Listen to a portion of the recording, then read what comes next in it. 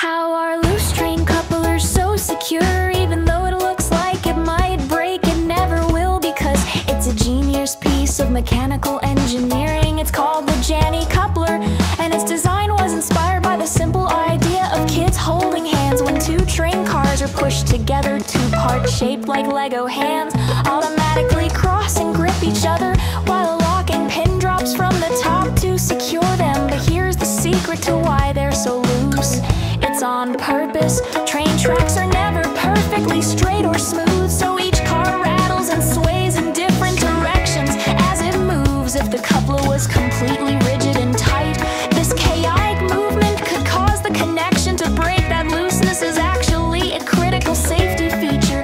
The gap allows each car to shake and move independently, acting as a buffer and a shock absorber.